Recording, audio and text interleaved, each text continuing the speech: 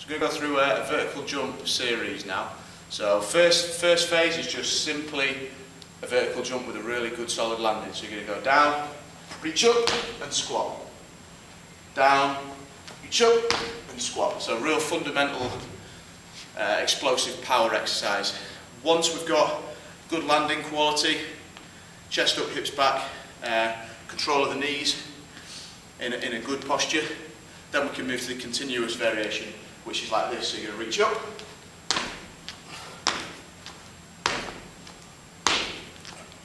and stick the landing.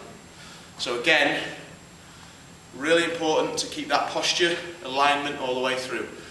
The last one, we're going to do a 2-second hold in the bottom position to take out some of that momentum and stretch reflex. So it's going to look something like this. Reach up, jump, and down, 2, 3, go. And down, 2, 3, go. And down, 2, 3, explode. And down, 2, 3. So it takes out that momentum. You've got to start from nothing. A quality that is very important in sports performance, starting strength and rate of force development. And that's your vertical jump series.